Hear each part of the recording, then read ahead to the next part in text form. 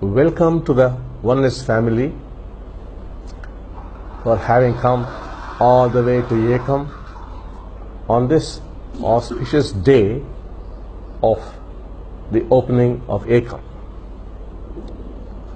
It has taken 28 years since the birth of the phenomenon of the golden orb to arrive at this point. It has taken 28 years. And this is a very, very auspicious occasion. Ekam was first conceived by Sri Amma and myself years ago with the purpose of bringing about oneness among the peoples of the world and also to connect humanity with the divine. That has been the main purpose of Ekam, though we have other reasons as to why Ekam was built. Now we had this vision. It was Sri Krishnaji and Sri Preetaji who, along with like-minded people from India and from the rest of the world, made this into a reality. So today we have it there, and Ekam will start moving in the direction it is expected to move. Now, what is special about Ekam is the abode of the golden orb. The Dikshas received here would be extremely powerful and should help you receive all that you are seeking for. It would be indeed very, very powerful. That's what is very special about Ekam, it being the abode of the golden orb and the Dikshas being extremely powerful. Now, as you meditate at Ekam in large numbers, you have to come in large numbers and meditate here together. If you could do that, you would achieve tremendous growth in a very, very short time. Not only that, you would be helping humanity also to grow quite fast. Now, as all of you know, humanity is going to face a lot of problems in the coming years. So if Ekam could be flooded with people and we could create a total field of oneness across the planet, that would happen through Ekam. If people come and meditate at Ekam, we would be creating a field of oneness across the planet, and this oneness could help humanity face the problems confronting it. So that is why it's so important that you come and meditate at Ekam. Now, what happens when you meditate at Ekam? Now, while meditating at Ekam, you discover your path and you discover your truth. In the spiritual realm, things are very different. If you go deep into the spiritual realm, you would discover that the universe is actually very different from what you imagine it is or what science tells you what it is. So also, you are very different from what you think you are, what you understand in terms of philosophy and psychology and science. You are not that at all. Deep into the spiritual realm is very, very different. You and the universe are interacting moment to moment. The universe is creating you from moment to moment, and you are creating the universe from moment to moment. The universe is no absolute thing out there. It is dying every moment, it is taking birth every moment. You are dying every moment and taking birth every moment. The universe is creating you and you are creating the universe. This becomes your reality. In such a situation, you would be able to clearly see that there are no absolutes in this universe, that there are no absolutes in the spiritual realm. So there's no such thing as the path or the absolute path. If there are 7 billion people on this planet, there are 7 billion paths. Each one of us has his or her own path. You discover your path. Only your path could save you, no other path. However great that could be, that's not going to help you, because it's not your truth. It's not your path. Similarly, truth also is not absolute. There's no absolute truth in this universe. Because the universe is not absolute, you are not absolute. It's living and dying every moment. Dying and coming back to life. Dying and coming back to life. Nothing is absolute out there. Everything is changing. Therefore, you will discover that this is my path. That is, when you go through the meditation, you would discover, oh my God, this is my path. And you would discover, this is my truth. So Ekam is there to help you discover your path and your truth. Once that happens, that is the first step, and that is the last step. All opposites become one. There's no more the good and the bad, they become one. There's no more the right and the wrong, they become one. There's no more the divine and the profane, they become one. All opposites become one. There's just the one. That becomes a living reality. It's not a concept, it's a living reality. It is then that you discover what freedom is. It is then that you discover what true liberation is.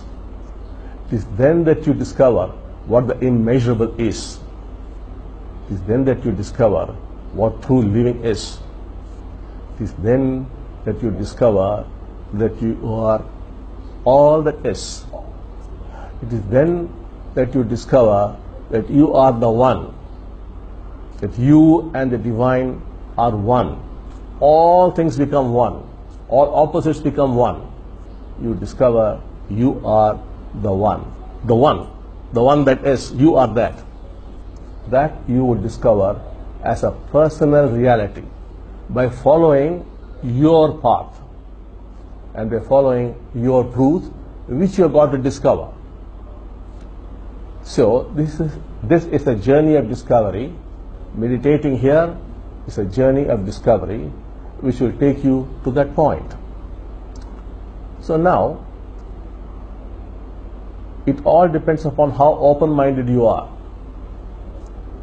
If you come with a closed mind, then you may not make the progress.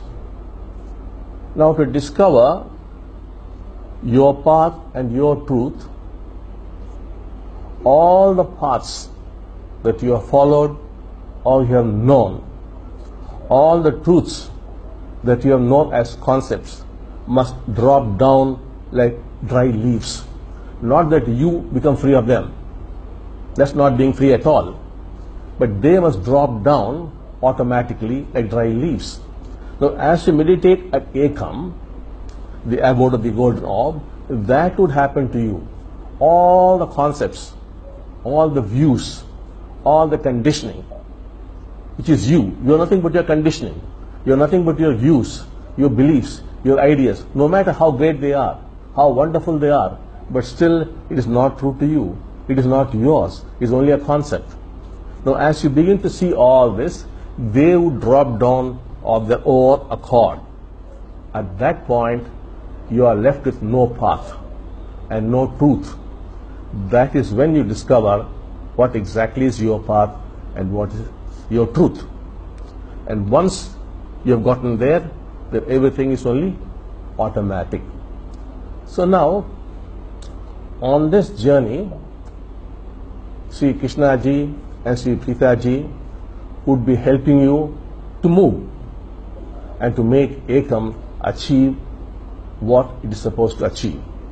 It's meant for transforming the individual and for transforming humanity. Humanity must take the next leap.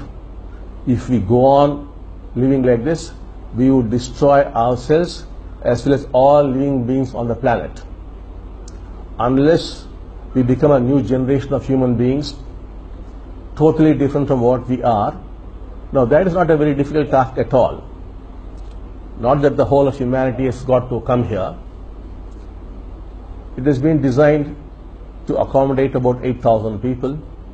If collectively you would meditate, then you would see the miracle taking place, the miracle of transformation, of not just the individuals who come here, but of people spread across the planet. There would be a spontaneous awakening. Awakening would take place, and people would automatically get connected to their divine. The divine is personal. It is not the divine. It is your divine. Like your path, your truth, your divine. You would get connected to that divine. And once you get connected, there's no stopping you at all. And this would happen automatically to people who may not come here. They could be in the North Pole or the South Pole. Still that could happen to them because you are creating a field. And you would make that possible.